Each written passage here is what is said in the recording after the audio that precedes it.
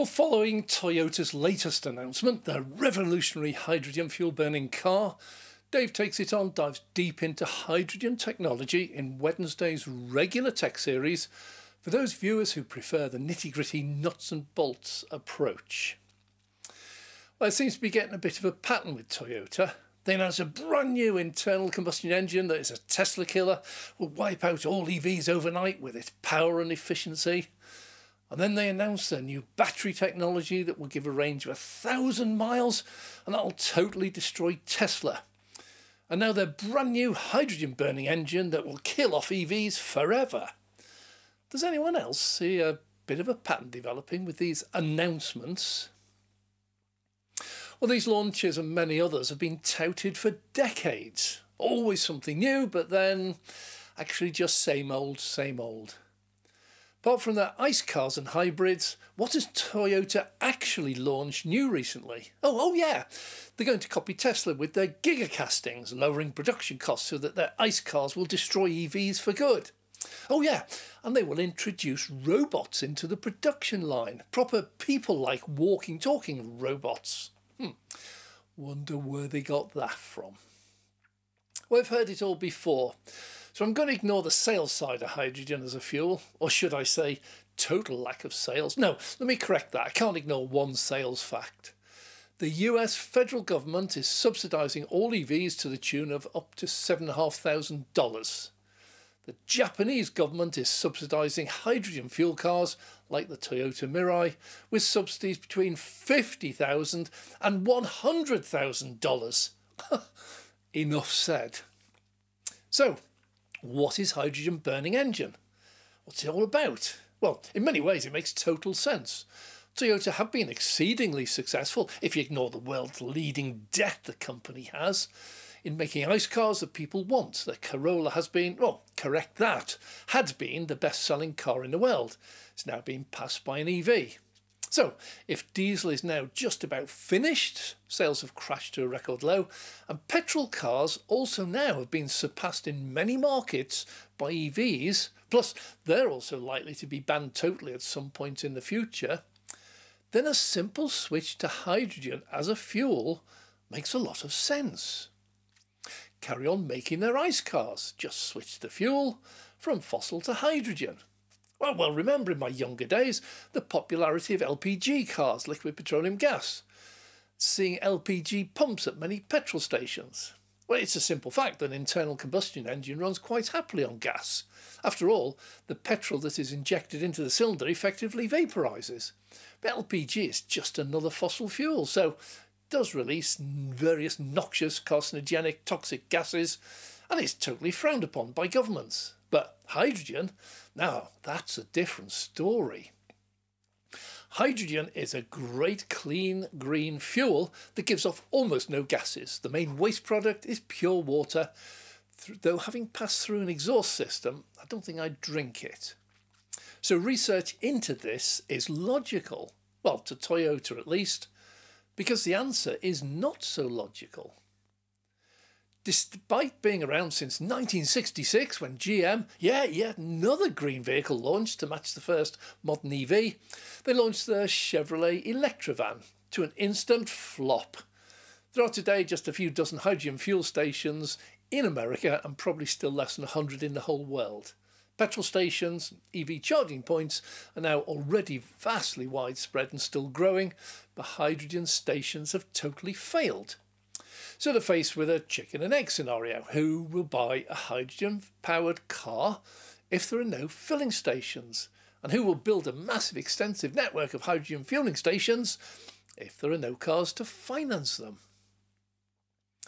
Then it was seriously touted for a while for lorries, or semis as they call them in the States, after Bill Gates said it was impossible to make an electric lorry with a decent range and load capacity because of the weight of the battery. Well, it's not only Tesla who now make EV lorries, they really are taking off. Recent independent trials by real lorry drivers in real-world conditions over more than a week of actual deliveries saw the Tesla Semi come out totally on top. But a look at the technology reveals the real reasons why hydrogen is on a path to nowhere.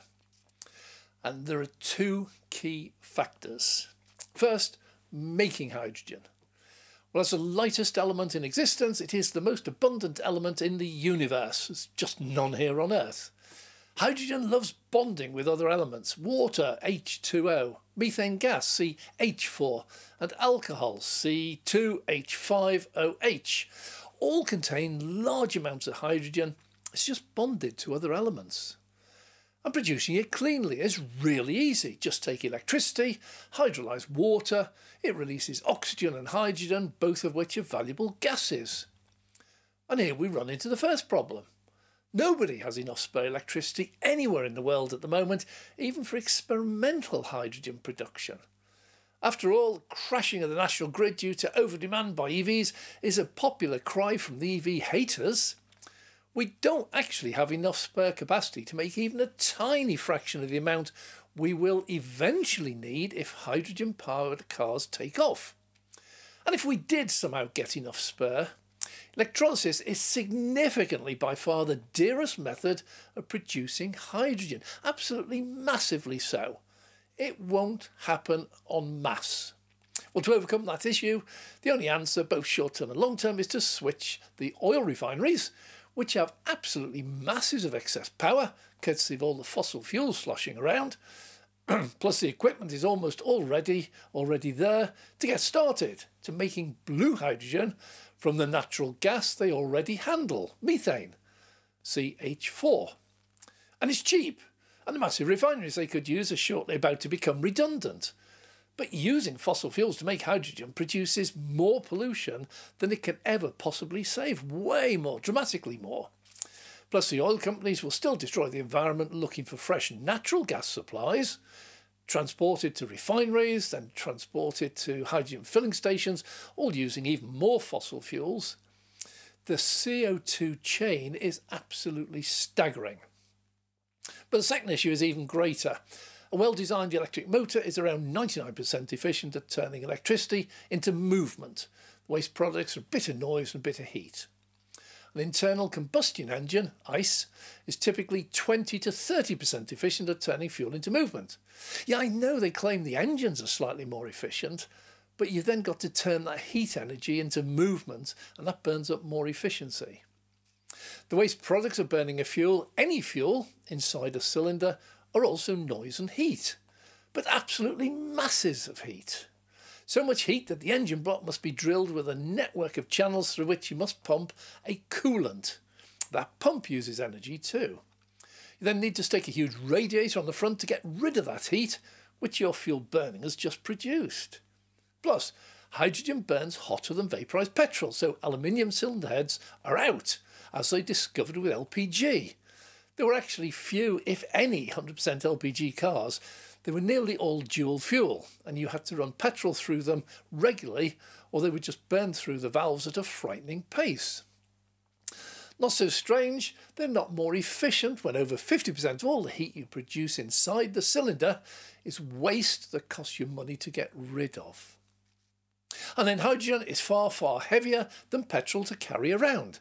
Yeah, I know, hydrogen weighs almost nothing, but the fuel tanks you need to contain the huge pressures that you need to store it at now take up about half the weight of the car, unlike a little plastic fuel tank.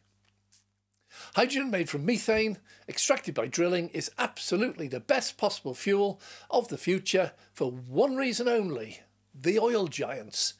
If petrol and diesel finally disappear, which they themselves now predict, what do they do with their old oil drilling rigs, their oil and gas pipelines, their refineries and their petrol stations? You see, they will be liable for cleaning up the disaster of a mess they've already made over the last century at a time of plummeting sales. If they could only find a way to keep them running for a few more decades. That is why the support for hydrogen cars keeps recurring, keeps getting fresh investment money, regular as clockwork. Nothing to do with the technology. The oil giants do not want to shut down. So sorry, spoiler alert, you will shut down. Well, thanks for watching. I hope you enjoy our deeper tech episodes released every Wednesday. If you have, please subscribe so that you'll be notified when they launch. I'm Dave.